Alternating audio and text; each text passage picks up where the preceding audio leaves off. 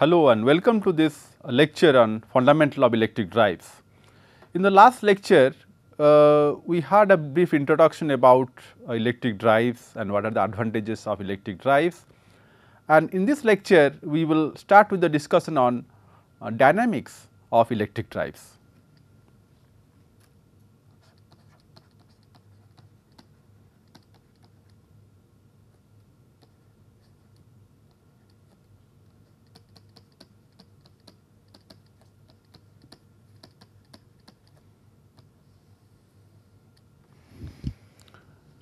Now, what we have a motor which is mechanically coupled with a load, and we will see the relationship between the speed and the torque. So, what we have here, we have a motor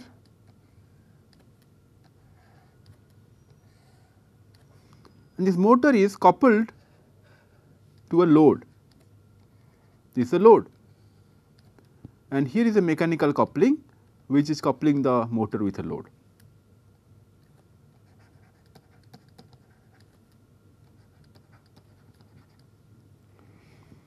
And the motor has a torque that is equal to T, which is in one direction,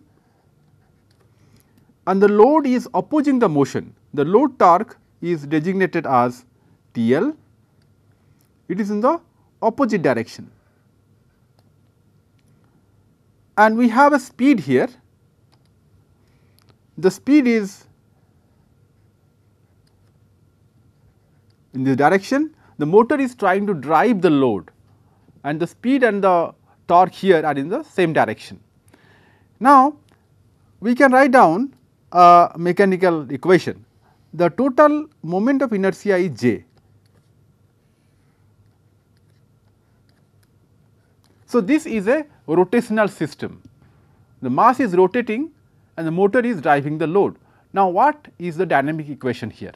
The dynamic equation is that the motor torque is T and the load torque is TL, that is equal to the rate of change of angular momentum d by dt of J is the moment of inertia, and omega m is the speed of the system, speed of the motor load combination, and J into omega m is the angular momentum. So, the differential torque T minus TL is the rate of change of angular momentum.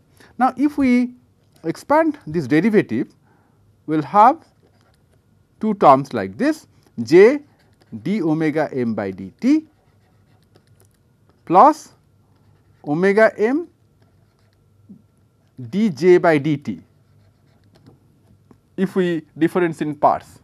And usually the inertia is constant, inertia does not change with time. So, we can assume that this quantity is 0, this quantity is 0.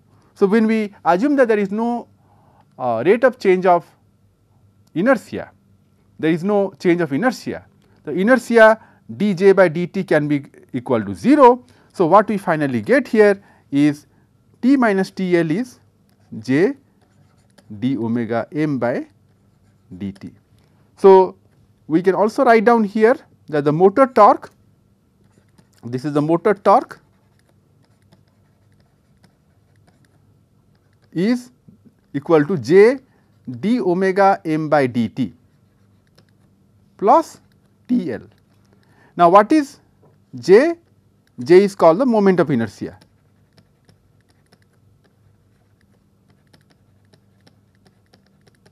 What is d omega m by dt? This is called the angular acceleration, angular acceleration.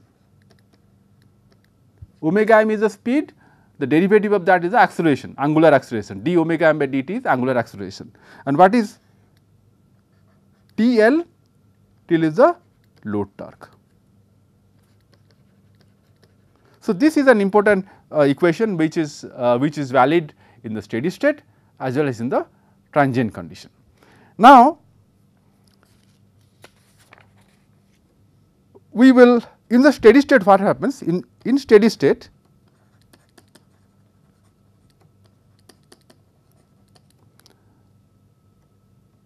Usually omega m is constant, speed is constant. Now, if speed is constant, we can say that T is equal to T L, because d omega m by dt is equal to 0. There is no acceleration in the steady state. When the motor has reached a steady speed, we call steady state. In the steady state, there is no angular acceleration. So, the inertial torque j d omega by dt, that is equal to 0. So, in the steady state, motor torque is counterbalanced by the load torque. So, the speed is constant, motor and the load torque are opposing each other. Now, we will discuss about the speed torque convention.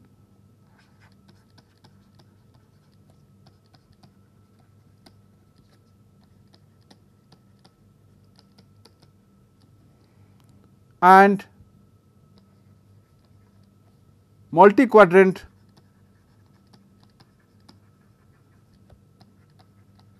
operation of electric drives.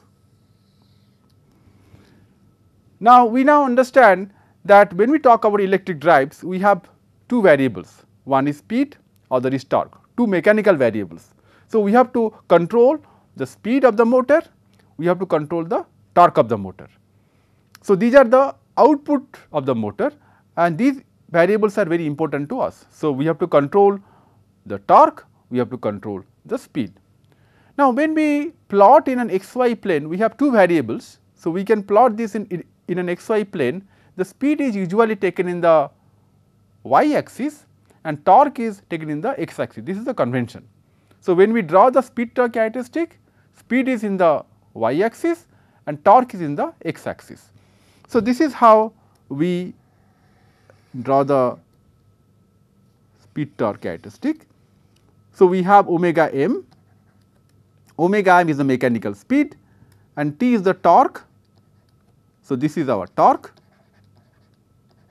in the x axis and speed is in the y axis. And in SI system, we represent speed in radian per second. Speed is usually radian per second and torque in SI unit is represented in Newton meter. So, this is in Newton meter. So, this is the origin here. So, this is quadrant 1, we have xy plane, this is the quadrant 2, the second quadrant, we have quadrant 3 and we have quadrant 4. So, we have 4 quadrants. So, in the first quadrant, the speed is positive, torque is also positive. So, when we talk about power, the power is a product of speed and torque, that also positive. So, we call the first quadrant operation as forward motoring. This is called forward motoring.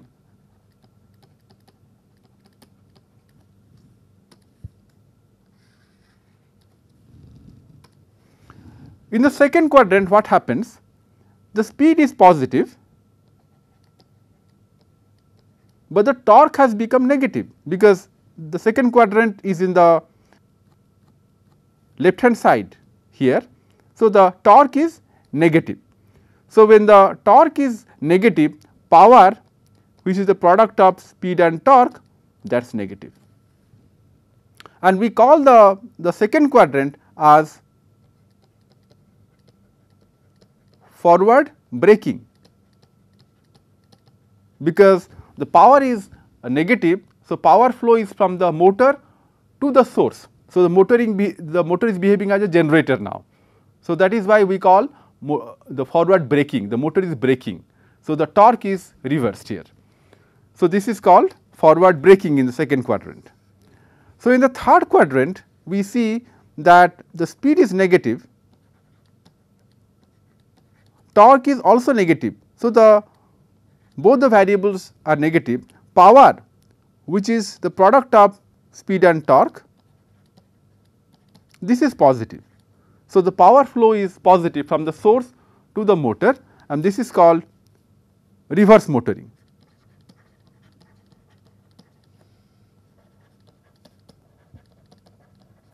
the motor is motoring, but the speed is negative. When the speed is negative, we call it to be reverse motoring. In the fourth quadrant, we see that what is the speed here? The speed has reversed, speed is negative. What about the torque? The torque is positive here. The speed is negative, but the torque is positive. So, what about the power here? Power is a product of speed and torque, this is negative. So, when the power is negative, it is braking, and since the speed is negative here, we call this to be reverse braking. So, the fourth quadrant characteristic is reverse braking. The fourth quadrant is reverse braking. So, when we call it is braking, the braking means power is negative, the motor is behaving as a generator.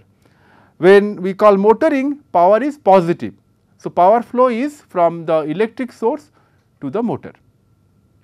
Now, let us see an example of this multi-quadrant operation. We have four different quadrants. Quadrant 1 is forward motoring, quadrant 2 is forward braking, quadrant 3 is reverse motoring, and quadrant 4 is reverse braking.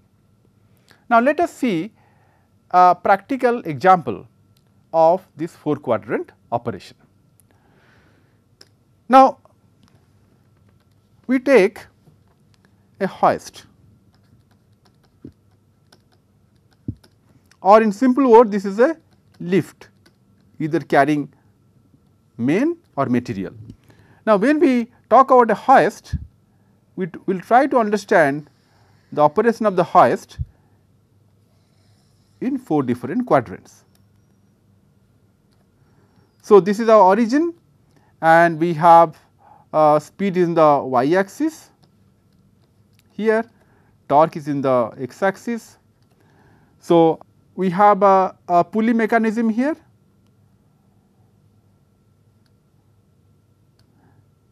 and there is a hoist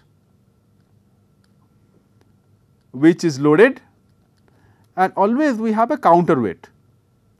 This is a counterweight. So, this is a cage of the hoist which is loaded,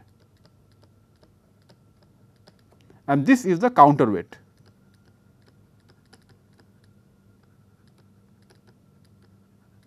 And the motor is coupled with this pulley. In the first quadrant, we have the quadrant 1 here, this is the first quadrant.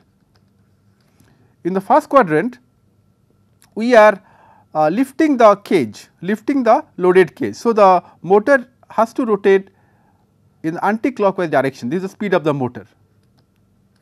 And our condition here is this, that the weight of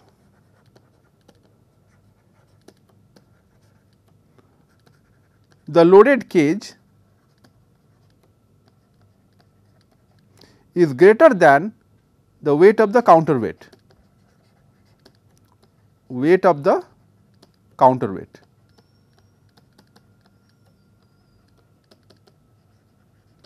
The weight of the loaded cage is greater than the weight of the counterweight. So, in this case, the load torque is below, down below. So, this is the load torque. So, the load torque is trying to drive it in the clockwise direction. The motor torque and the load torque always oppose each other. If this is the motor torque, load torque opposes the motor torque. So, the motor torque will be in the opposite direction. Here is this, that is T. So, T is the motor torque, omega m is the speed, and the load torque, which is T L, is opposing the motor torque. So, here the T and omega m are in the same direction. So, T is positive, omega m is positive. So, the power is positive. So, this is forward motoring. We have already discussed about this. This is forward motoring.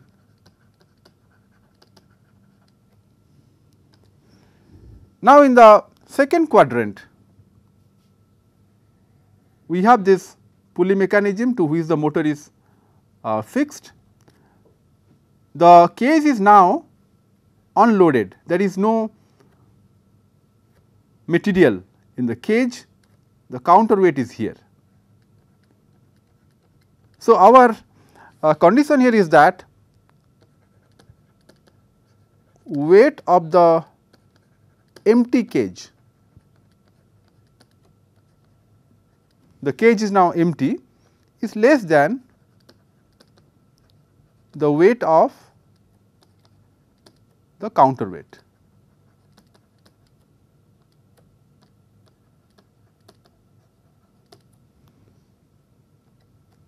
So, here is the empty cage. So, this is an empty cage here.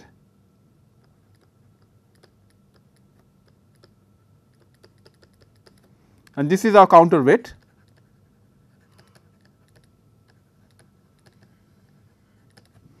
And the speed is again in the anticlockwise direction, we are trying to lift the the empty cage. So, this has to go like this, the motion is like this here. So, this is omega m, but the load torque is in this direction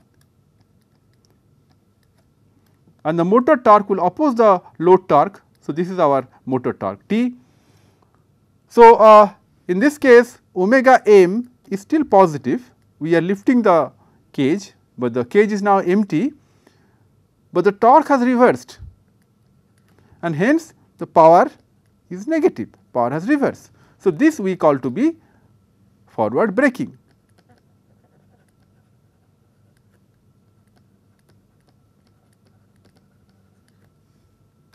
Okay.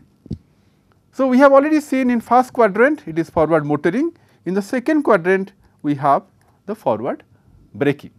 Now, let us come to third quadrant. In the third quadrant, this is quadrant number 3, we have this mechanism, the pulley mechanism here, and what we are trying to do here, we are trying to lower the cage.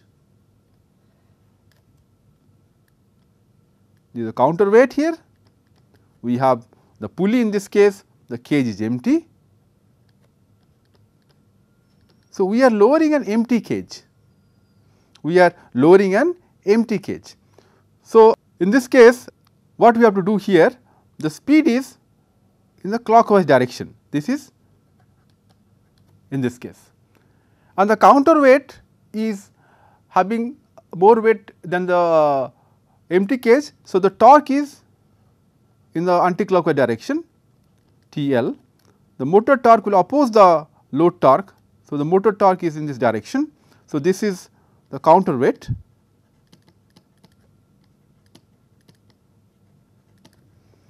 So, in the third quadrant what we have, speed is negative here, the speed is reversed, we have to load this cage now, the torque is also negative and hence the power is positive, the product of torque and speed is the power, that is positive. So, this is called reverse motoring.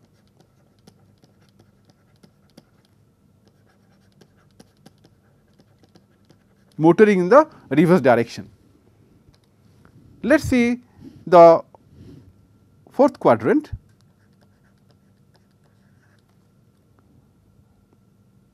In the fourth quadrant we have this pulley, and what you are trying to do here, we are lowering a loaded cage here. The cage is now not empty, but it is now loaded, and this is a counterweight. So, this is the cage which is loaded and this is the counterweight.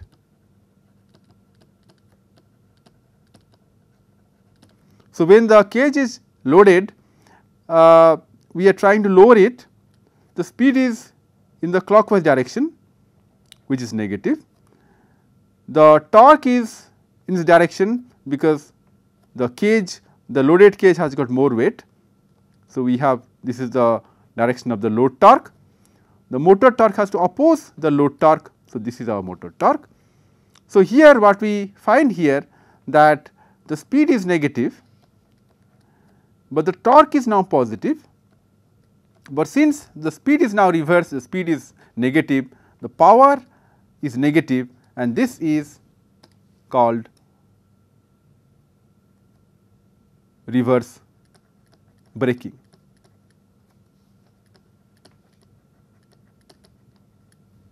So, these are the 4 different quadrants, and when a drive is capable of operating in all 4 different quadrants, quadrant 1, quadrant 2, quadrant 3 and quadrant 4, we call that drive to be a 4 quadrant drive, and we call this operation as a 4 quadrant operation. So, this we call as a 4 quadrant operation.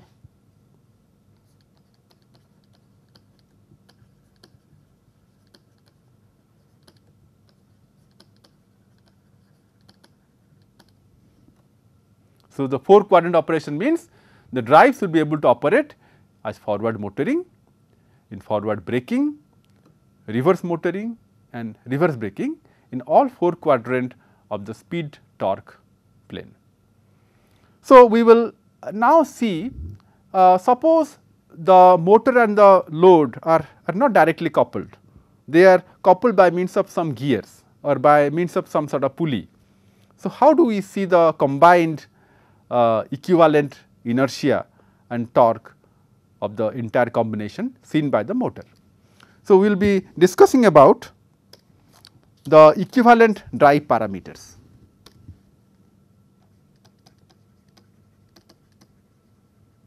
Equivalent drive parameters.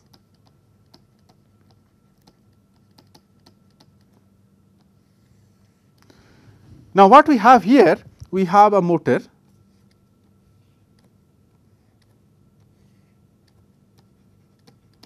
which is directly coupled to a load.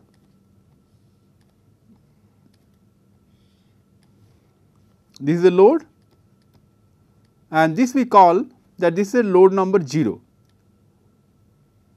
and the motor is directly coupled with this load. So, this load is offering a torque of TL0. The motor, the speed is in this direction omega m, and the inertia of this combined system is J naught. The moment of inertia is J naught here.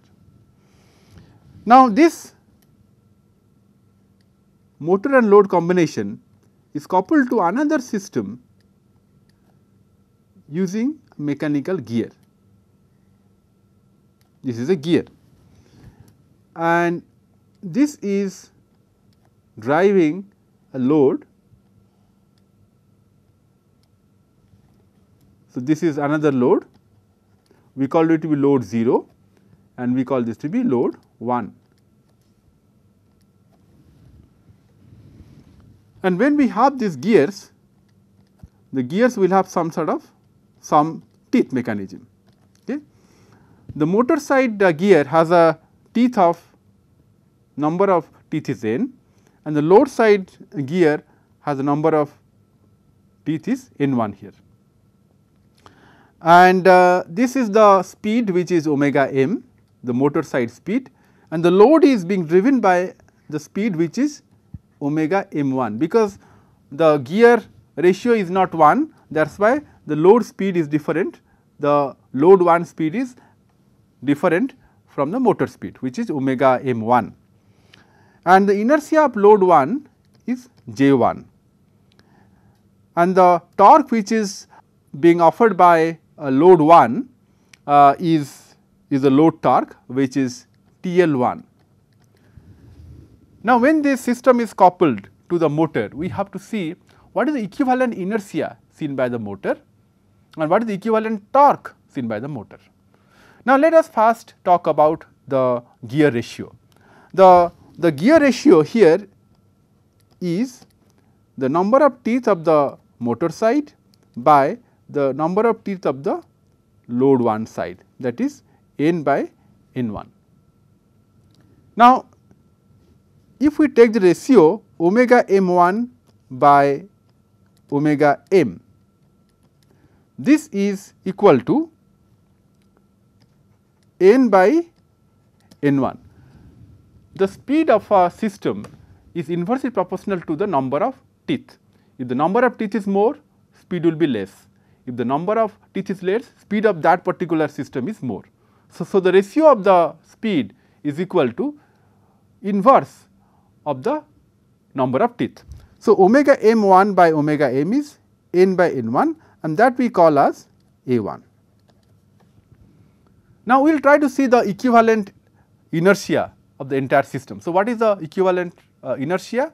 We have to see the kinetic energy of the entire system. When the motor is rotating, the load is rotating, they are possessing some kinetic energy. So, the equivalent kinetic energy is half j omega m square. The kinetic energy is expressed as half of moment of inertia into the square of the speed. That is equal to kinetic energy of the 0th part, that is half j naught omega m square, plus the kinetic energy of the second part, which is half j 1 into omega m 1 square. So, this is the equation which gives the kinetic energy of the entire system. Now, if we want to find out the equivalent kinetic energy moment of inertia j, from this equation we can take this omega m square to the right hand side, that is equal to j naught into omega m square by omega m square plus j 1 omega m 1 square by omega m square. That is equal to j naught plus j 1 into omega m 1 by omega m is a 1. So, this is a 1 square. So, j is equal to the total inertia seen by the motor is equal to j naught plus j 1 into a 1 square. Similarly, let us see the power seen by the motor. So, if you see the power seen by the motor, so the power seen by the motor is TL into omega m, that is equal to, we have two different loads. Load 0 is directly coupled, load 0 power is TL naught into omega m naught, plus load 1 power is TL 1 into omega n 1. Now, whenever we have a mechanical gear, the mechanical gear has got some efficiency. Efficiency is not always 100%. So, we say that eta is the efficiency of the gear, efficiency of the gear. So, if eta is the efficiency or eta 1 is the efficiency of the gear, so this is divided by eta 1, because the power which is seen by the motor is higher than the power which is running the load 1. So, this is TL 1 into omega m 1 by eta 1. So, again we can take this omega m to the right hand side, TL is equal to TL naught into omega m naught by omega m. Omega m naught is same as omega m. So, this is in this case same as omega m here, plus TL 1 by eta 1 into omega m 1 by omega m. We can simplify this, this is equal to TL naught plus TL 1 by eta 1 into A 1. So, this is the equivalent load torque seen by the motor. Now, if we have multiple couplings attached to a motor, and coupling has got various gear ratio like A1, A2, A3, A4, and each coupling has got the efficiency eta 1, eta 2, eta 3, eta 4, we can derive a general equation, or we can write the equivalent inertia and the equivalent torque by means of a general equation. The general equation is equivalent inertia J is equal to J naught plus A 1 square J 1 plus A2 square J2 plus so on.